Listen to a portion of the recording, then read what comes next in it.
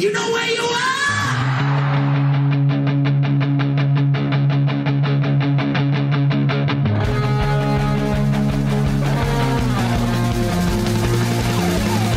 This is Appetite for Distortion.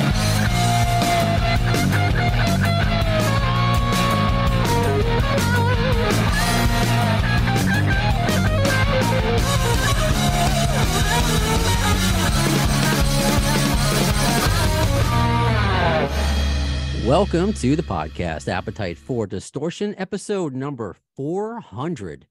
Whoa. My name is Brando. With me for the first time, my new co-host. We'll see how this goes. Harrison Rex, a.k.a. Baby Brownstone. I've done a lot of radio with a lot of different people throughout my 20 years plus, Tommy Stinson. Never with a newborn. So if he cries...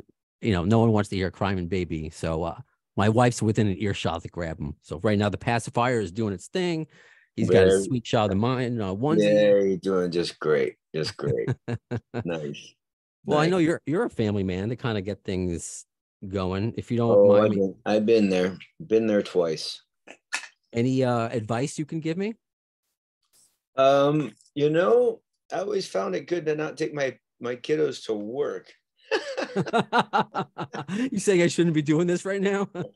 Well, we'll see what happens. He might add something to the whole interview there. Well, I think that's kind of the point. Be a good vibe. He did a whole blowout before the interview. I think he was nervous, so hopefully there you go. Perfect. He's okay. He's okay. Well, speaking of giving birth to something, see, here's my terrible segue. A few years ago, I know you've met so many people, especially with the way you tour and going to different backyards and different houses and everything. Because you live in Hudson. I know that's no secret, upstate New York. Yeah. And my wife and I, before him, and when he gets age appropriate, we'll take more visits to upstate. And we did this random stop in Hudson because it's a cute little town. She always heard about it. And I get out and I'm like, is that Tommy Stinson? I was like, yeah, hey, Tommy. And I stopped you on the street. You were kind enough to take a picture with me. And I asked you about this album, Cowboys and the Campfire, so many years ago. So I would love to hear, how you finally gave birth to this project that's coming out. Well, I guess when I air this, it may be out, but June 2nd. Wronger single is out now. So if you could tell me how you birthed this while I handle this guy. Yeah, it was a long burn because I was, it kind of came on the heels of a bunch of different things, me producing records and putting out records and bash and pop this and guns and replacement sets. So in between a lot of my other things that I've been doing, Chip and I have been getting together to write, and him and I have written songs together for 14 years now. And he wrote some of the stuff that was on my One Man Mutiny solo record, as well as the Bash and Pop record, and other things. And so it just took a while to finish. And with our lives, our lives in crisis, that whole thing kind of doing what it's doing, it just took a minute. And so finally, we kind of finalized a lot of it this last year. Just after the pandemic, it just seemed like, okay, it's put the nail in the coffin on this, so to speak, and get her out there. And, all said, I think the songs probably range in about 8 to 10 years time, from inception to record. How does that work? When you start a song, you have an idea, then 8 years later, is it hard not to go back and be, whether you want to redo something or you were not in the same mood and when you wrote the lyrics? How hard is it to let things be?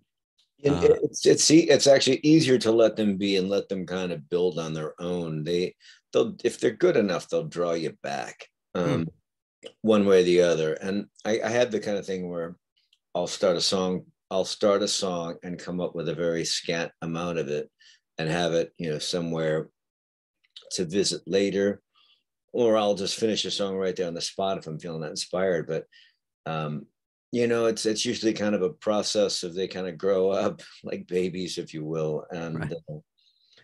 Finally they get to that age where you're going to send them off to college and, they send them off in the world and see you later. If you need me, I'm around, come bail you out whenever. And you kind of support them like that. So, yeah, so a lot of these things just kind of sit around. Some of them, end up pretty immediately. A lot of it we toured behind for the last few years, all over the place, just playing them and letting them kind of form and change and evolve, in front of people. That has been one of the most fascinating things about you. And I respect so much the way you've been touring this. Someone who's as accomplished as you, been around the world and then some, hundreds of plays. And what's the biggest audience you ever played in front of? If you can if you know that quick stat, is it 100,000? Is it 50,000? Less? As you drink your coffee, as I'm stalling for that. I don't know. I don't know how many people I've ever played in front of in any one given time. I think with guns, you really never know, especially when you get out of the country. When you're in other parts of the world, you never know really what's what. But I think if I remember correctly, rumor had it that when we played Rock in Rio the first time, rumor had it that they said there were a couple 100,000 people there, but it was reported that there were as many as 500,000 people there for that show, because they, the promoters kind of did some stuff there that may or may not have been kosher, if you know what I mean. Sure, kosher. Mm-hmm. And so that would, that's probably is the goofiest goofiest number I could probably give you. I think, that's pretty good. Oh, of course. I mean, that being said, that kind of proves where I'm going with this, that you want to play people's backyards and barbecues and houses and going to and bringing really the music to the people. Literally, that word is overused. You're bringing it literally. You're not just, hey, I'm playing at this amphitheater, I'm playing at this Palladium. You're bringing it to the people. So what came about with that decision to do that? Because, and with that, is that easier than booking like a traditional tour, since you're dealing with maybe traditional people? Like, if you could tell us about how touring like that has treated you. Well, it works out really good for me, because I don't have the foresight to sit there and book a tour a year in advance like everyone's doing, and even putting a record out a year. I mean, for me, I had this record sorted out to come out at the end of last year, but I had a dispute with the record company that was going to put it out and pulled it. And so, yeah, I was talking to somebody yesterday about it. It's like, the way I'm doing things, it's like I can book a gig in a month and go and do a little run of dates, in a month's time. And I'm not paying club fees. Club fees have gotten kind of the ones that are still open since COVID, that is, a lot of the fees have gotten kind of expensive because they've got to run a business. And for me, I'm trying to run a business. And again, I'm not booking things, a year or 6 months even in advance. I kind of just go out when I want to. And I'm lucky enough I can kind of do that. Just like, hey guys, I feel like playing in July. Let's do some songs somewhere. And I can throw it together pretty good and go out and make it, I can make it worthwhile. It ends up being a fun experience for everyone. And it is a lot less of a pain in the ass. It's a manageable amount of work after spending so much time and, traveling the world and stuff. I mean, I could never do it again. The work that goes into what Guns does, I mean, people sit there and view that from the outside looking in as one thing.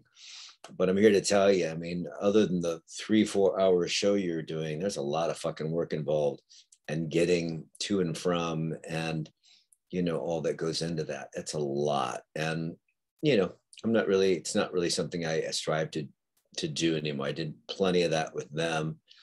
That was good. And I have nothing but good memories and good thoughts about it. So I'll leave it at that. But this allows me to go, on a whim, or I mean, it's basically on a whim, because really I'm calling up friends and going, hey, I feel like playing out in your area of the fucking country right now. What do you guys, got going on? And That's put so something cool. together. That's so cool. That's so rock and roll. And it reminds me, I mean, I wasn't around back then, and I'm an East Coast guy, but like the stories you would hear about Van Halen when they started playing backyards and everything, just playing for their friends. So that's pretty special. Anyone, I guess, do you meet a lot of friends along the way, new friends when you're Oh meeting yeah, your fans? I'm playing a lot of places I play. I'm playing places I played before this way.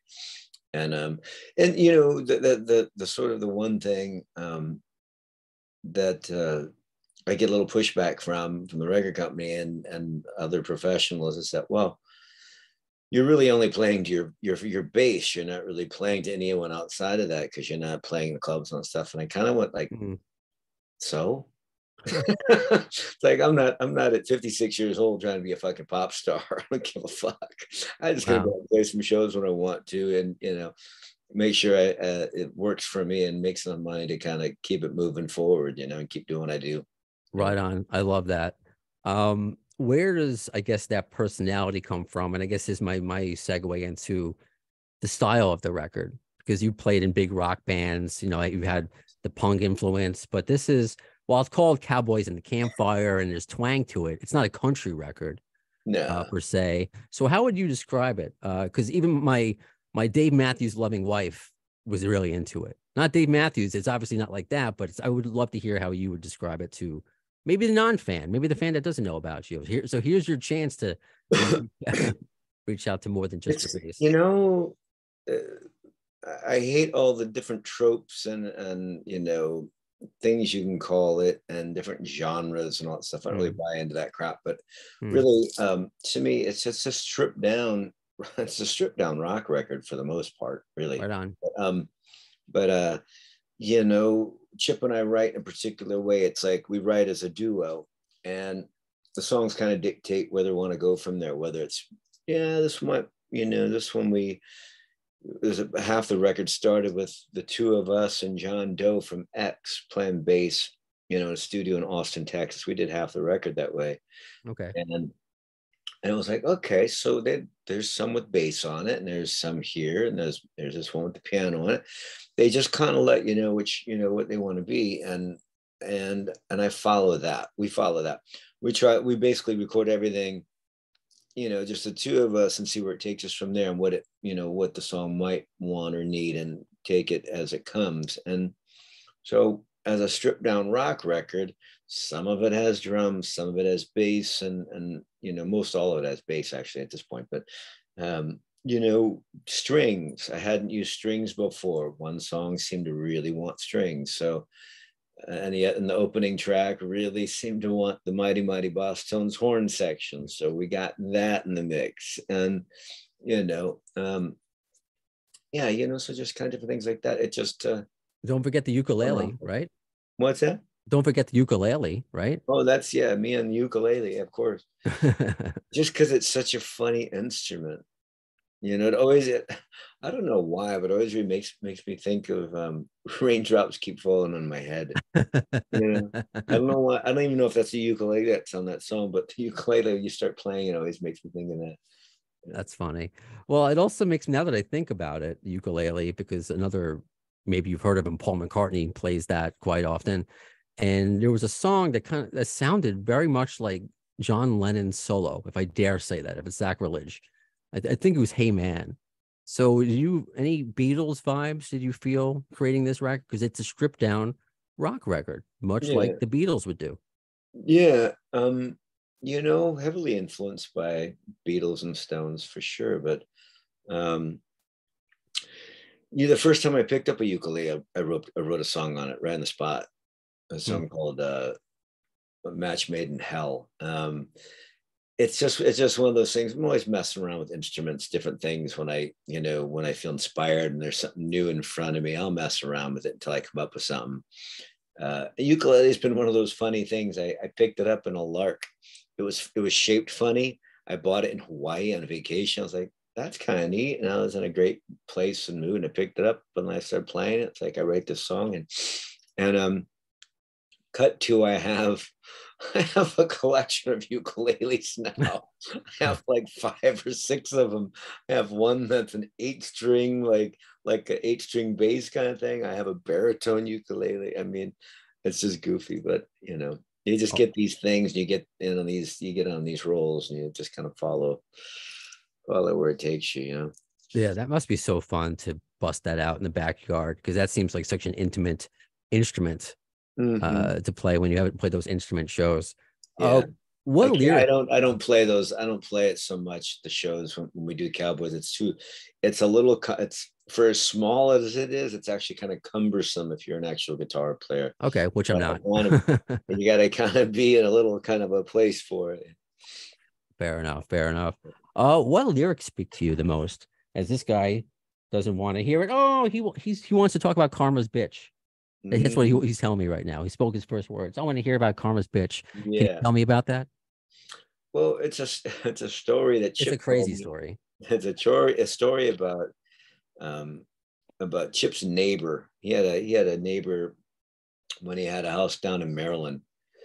He told me the story. That's the story of a guy that was dating a woman who, they were just terrible, terrible alcoholics. And he left the woman to start dating her daughter, who was also a terrible alcoholic and actually died of it. And one day we were cruising around, and his place in Maryland, it was a little community where they cruised on in golf carts or whatever. And, it was really just a bizarre little area where it's all Trump people, all this kind of thing. And we're cruising around, and because that's the guy I was telling you about, that song we read. That's the guy I told you a story about. And I couldn't believe it. I always thought he was, you got to take Chip with a, sometimes a little bit of a question mark, because you just never know if he's making it up or not. But that one was apparently a true story. Okay, right on. And I'm trying to look for it. I think it was the Hey Man song that I previously mentioned that was political in nature, but you didn't want to go too deep with it. Is there anything that you feel that you need to express? I guess, how do you feel about, because it's hard to do that now in music or anywhere. The whole philosophy of you're a musician, you can't express your opinion is ridiculous. I guess, do you look to anyone that inspires you about political music? How far would you want to go with that, or is it just something you want to get off your chest in a light way? Yeah, it's one of those things. I'm not much of an activist per se, but I do care a lot, and I get in touch. I have some people that I talk to, and some people that are some good friends of mine that are in politics and stuff like that. But that song is kind of a thought about, there's so many, rural communities in our country where really the best job you can get would be to join the service. I mean, that's kind of how we're lucky enough to have a military, really. And it just seems we don't take care of them really good enough for what they do to keep us safe. And a lot of times, because it is kind of the only decent job out there in rural America, it's like I just kind of sometimes reflect and think, God, that's so unfortunate, because we don't take such good care of them, that's all they have to hopefully get fortunate enough to where they can pay for university afterwards and do their bit, that sort of thing. And so that song loosely touches on that, and just my thoughts on that. And in the bigger scheme of things, I try not to be too political. It seems like anytime I bring up politics, people, especially on the right, will fucking shut me down and be like, why don't you just stick to music, man? Well, you know you're talking about. And to which I say, why don't you just fuck off and fucking and pick up a paper and fucking, learn a little bit about history. Maybe pick up a book and find out about what really the fucking Constitution really fucking says, instead of what you think it says. I mean, and so I try to stay out of it, because I know I'll go postal, and I don't want to go postal. I do my research, and I read about the things that are historical that are just without dispute. I mean, come on. the Holocaust really fucking happened. You fucking Yeah. wrong. You know what I Yeah. mean? I know. It's, it is mind numbing to me, and I won't go far into this, just how fucking, and I'll leave it at this.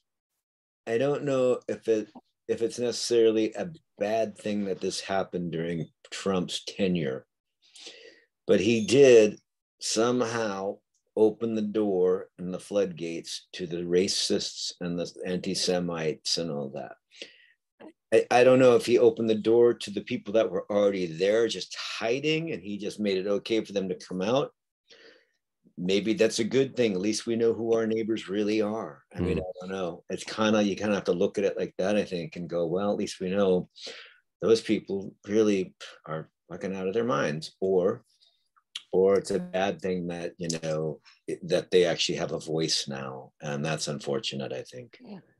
It is, because I have listeners and friends. I mean, I should say listeners, that all sides of the political aisle, and we all meet here. This is kind of like where we all had that Guns N' Roses connection, wherever you are, just kind of.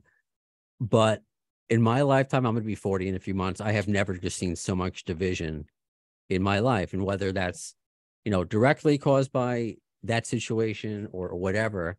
It's scary to bring up a new person and bring him up in a world where it's like this. So it's a new world to navigate, and I want to do my part and not bring up somebody who's an idiot. Exactly. Because it's just amazing, that people that are unsure if the Holocaust happened or the earth is flat. It's just I just insane, heard someone insane. Yeah, someone told me about I'm gonna leave his name out of it, an NBA star who's a believer that the world is flat. Kyrie Irving. I'll say it. I know, because it's public. Kyrie Irving is the yeah. Yeah, it's like, dude, how many airplanes have you been in? Do you not see out the window? Because I was fucking. I know. Right. And that's why I'm wearing my Knicks hat. As the time I'm playing, I'm taping this just on the playoffs. But yeah, because he was on the Nets, and it's just like, really, like, I can't have this somebody who's like representing Brooklyn, where I was born and from, and believing in these crazy things. So that's why I appreciate, because look, it's the same thing. If some people say to you, stick to music, I don't believe in that. If they want to say, oh, stick to basketball, I don't believe that either. If you want to spout this ridiculous stuff, do it. But that's why I like to gravitate. And I want him to gravitate towards people, like Tommy Stinson, who's really out there meeting the people, really worldly and humble. That's something that really turns me off. The arrogance of just like, I'm not going to believe everybody else. I'm going to believe in this crazy theory. It's just, wow. It makes you wonder. I mean, and I'm a centrist.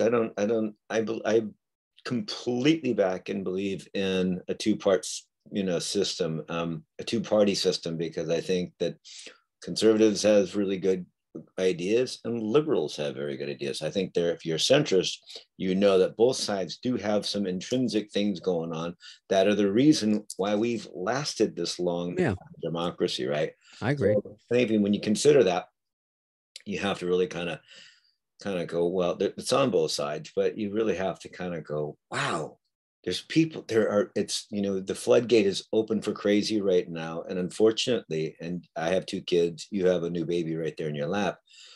One of the things that's coming to fruition from this, with both the fact of, anti-Semites and all this stuff, the gun laws and things like that, there is a huge manifestation over the last 10 years of childhood trauma with anxiety, suicide, drug addiction, and alcoholism, all this stuff.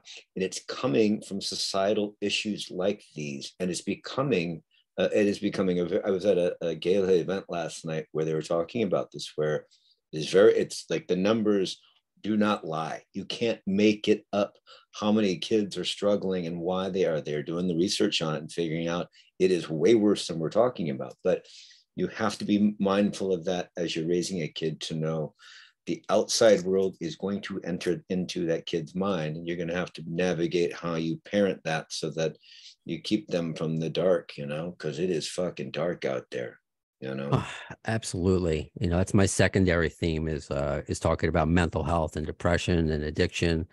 So you obviously have a lot to say, but you do it in a healthy way through music. And it's kind of interesting because Duff McKagan just put out a video and a new single and EP where he wrote a song in the middle of a panic attack. He's talking about mental health, that you're not alone. Is that something you are able to express yourself enough through music? Was this album cathartic for you? Did you get out enough? Because again, you seem like you have a lot to say, but like this album took a while. But this is your outlet. So I guess are you able to get, are you able to voice and reach out to fans as much as you would like to? I feel like I do. I feel like I don't feel like my work is done here. I think I have a lot more to do and to say and to leave as a legacy, to be honest with you. So right on. In my mind, I'm just getting started, and I haven't. It's funny. I was just texting with Duff last week. He just reached out to me about some stuff, and then we had a very sweet exchange. He's a very sweet guy. I love him a lot. But I didn't know he'd put out a new song, which I got to go check out. But I loved his last band that he had. What was his last group called again? Well, he had Loaded. Loaded, that's what it was. Okay, yeah. When they put out that first record of theirs, I was still in Gunn. We were rehearsing in LA, and I think it was Bob. It was Tom or Bob, a couple of our guys that were roadies guys, was just playing it in the studio as we were coming in. I was like, "Who's that?" And he's like, "This Duff's new record." I'm like, "Shit, man, that's great," And then cut to a week later, I met him in person, had coffee, and had a whole thing. It was great. And I went and saw those guys play as well. But I like Duff. I think we're kind of in the same mindset on this. Is that we do have a lot of work to do, whether it's writing and things to do, not politically, but for our communities and things like that. Where I think we're both in a place, and I think in life where we see the power of it, the power of music and the voice it gives us to the world and how we can help people and stuff like that. I think it's that said, I think there's plenty of work to be done still. Awesome. I love to hear that because again, I talk about mental health. I'm 7 years without alcohol. I spent my 20s not wanting to be on this planet. Yeah. Next month, I can't believe it'll be 10 years since my dad lost his life to depression. Yeah. So just to be able to survive all that for me, and then 2 weeks ago have this guy, and I'm just a person. I think about that. I have listeners who appreciate what I do, but I'm like on a level of a Duff, on a level of a Tommy Stinson, where you guys have really been around, seen that. I think that just it means a lot coming from a fan. If I could put my fan hat on for a second, to know that we're not alone, and people just think, oh, rich rock star, they have no issues. We have to. That's another stigma we need to break. It doesn't matter if you have adoring fans, you're successful. It doesn't matter. I had a great conversation with Dave Navarro about this. It doesn't matter. None of that is going to cure trauma. So I do appreciate you. And David's trauma. Jesus, it's a dark story, man. Yeah. And glad he's still able to do it and still able to find an outlet for where to put all that. I think it's important. It's important to recognize. I'm proud of you. I'm glad for you and congrats on your 7 years, by the way. But thank you. That's important, and it's great that you have this outlet to encourage other people to get on board and and like you said, spread the word. You're not alone. There's a lot of help out there. There's a lot of help out there if you seek it out.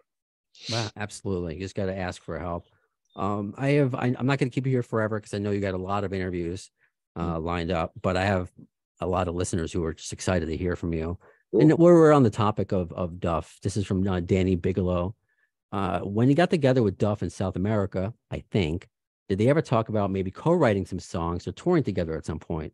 Now, if that was the subject of this text, your recent texting, you don't have to say anything.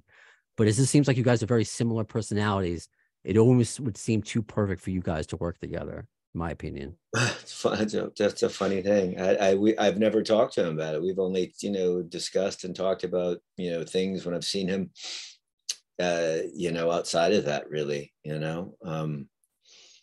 I haven't spent a lot of time with him, to be honest with you. I spent some time with him, like I said, after I heard Loaded, and I met him, back 10 years ago, probably more. And that was that. And haven't really spent any time since then, but I've had contact with him, through text and phone call, that kind of stuff. No, it'd be funny. I mean, we are completely kind of from the same background. I mean, I didn't know we were playing the same clubs way back in the day before Guns, well before Guns, because replacements predate Guns, as you know. But yeah, that's a funny thought. You have to ask, tell him to give me a call. Is it a trip to see him and Slash play some songs that you wrote during your time now?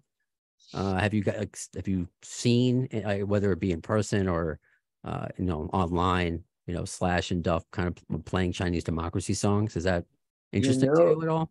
It was funny. I've been to a couple shows. I went to a couple of shows with my buddy Steve Koenig. We're going to go see him in Kansas in September, and probably Saratoga as well. Cool. Like that.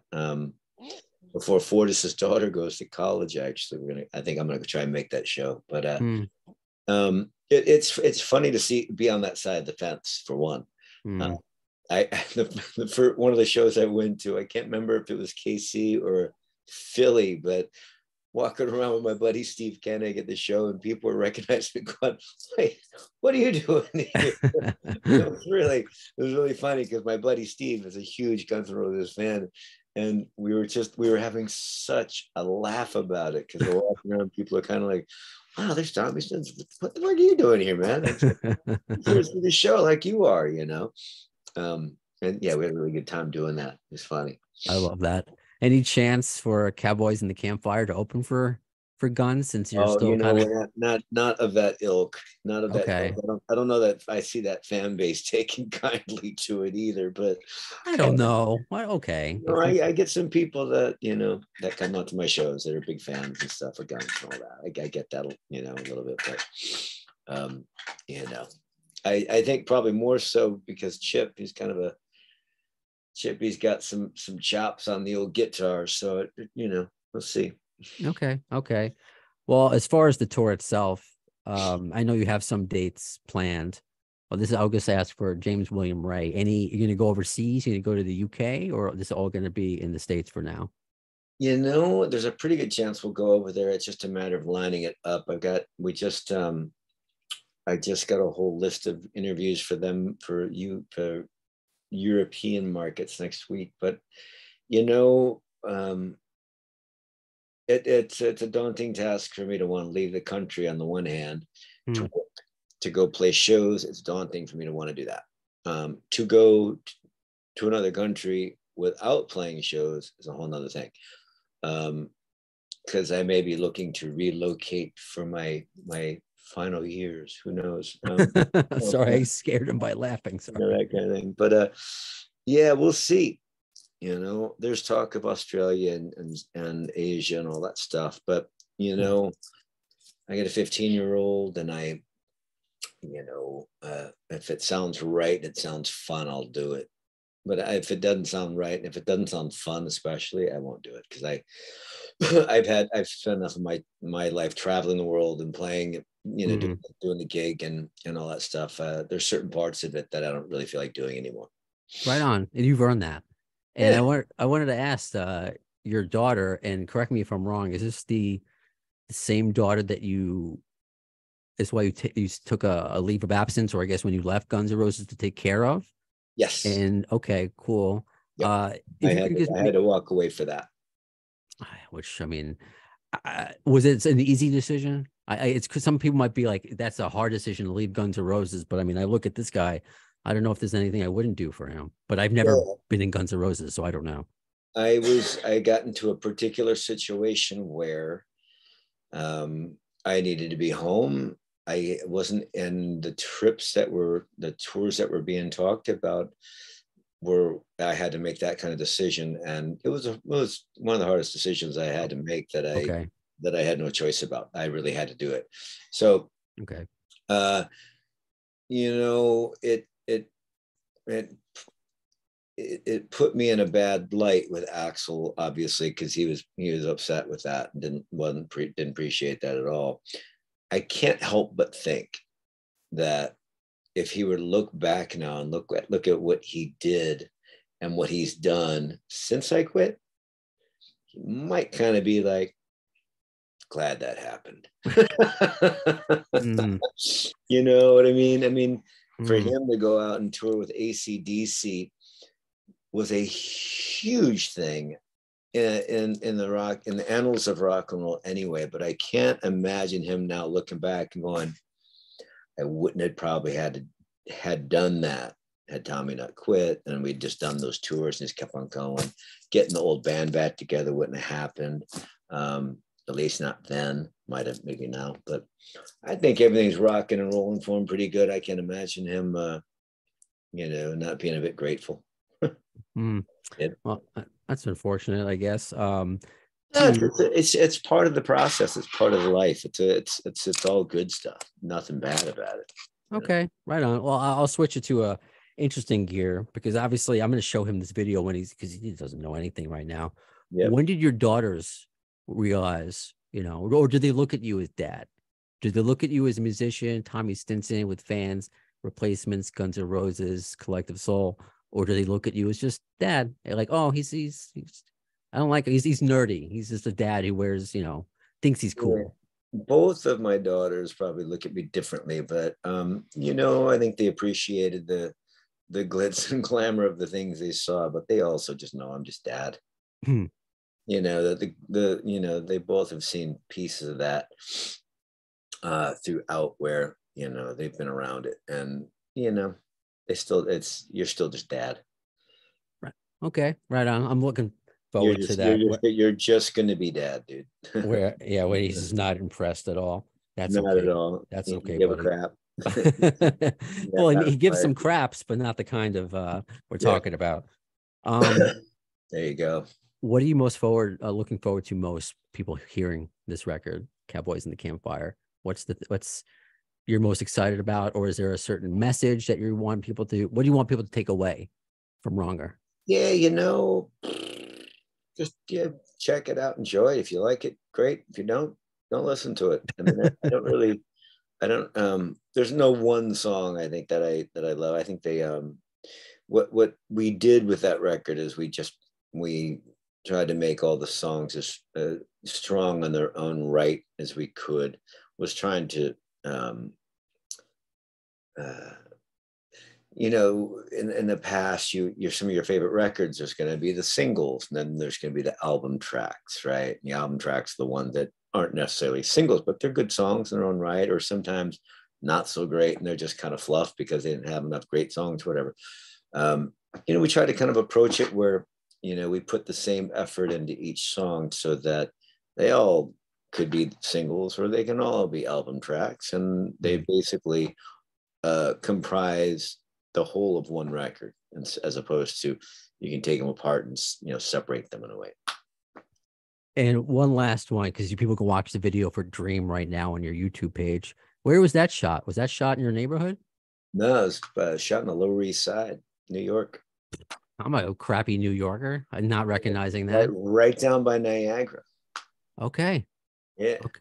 Very cool. We went and did it guerrilla style. I didn't have the money to stop traffic and shit like that. So we sat there literally waiting for the lights to stop and to turn red and the cars to stop. And then we'd roll tape as we were walking the street, being mindful that, okay, now the light just turned green, get back on the curb. Oh, it's New York. I'm sure we're used to that, but that's incredible. That just fits your personality and everything. Just, if it works, great. It's kind of like what he made it the whole episode. Yeah, he made the whole thing. Yeah. A couple times so that's great. It got hairy. I know he got arrested for you. Tommy, thank you so much for your time. Congratulations. I know this has been a labor of love for so many years to put out Wronger, Cowboys and the Campfire. When you come around to New York, I don't know if he'll be old enough to take him to his first concert, Hey, but there you go. hopefully, technically, his first concert was Buckethead Brain and with why am I forgetting the name of the band? Praxis. So your former bandmates at Bucket, he was in my wife's stomach at the Buckethead time. and Brain. Wow. And Bill Laswell had a band called Praxis. Wow. Okay. Funny. Fair enough. I didn't know Buckethead was still out there doing that thing. Wow. He's doing a few things. I mean, I'm assuming you haven't spoken with him in a while, but he's coming out with an album with an Iranian singer, Azam Ali. He's putting out still his, 20 albums a year, still doing. Was that the most interesting character you've ever worked with? Was Buckethead? Not the most interesting. There were a lot of other things I would use in that, but not interesting. Being interesting wouldn't be the operative in that one. Okay, I guess I was being. I'll leave it at that. I'll leave it at that. to go bring it back to the political, I guess I was being a little too centrist on that. I was being a little too neutral on that. I gotcha. Tommy, thank you so much. I hope we get to do this again, and just take care. Sure enough, man. You have a great day, and congrats on the baby there. Thank you so much. So until the next episode, when will you see it? Well, in the words of Axl Rose concerning Chinese democracy, I don't know if soon is the word, but you'll see it.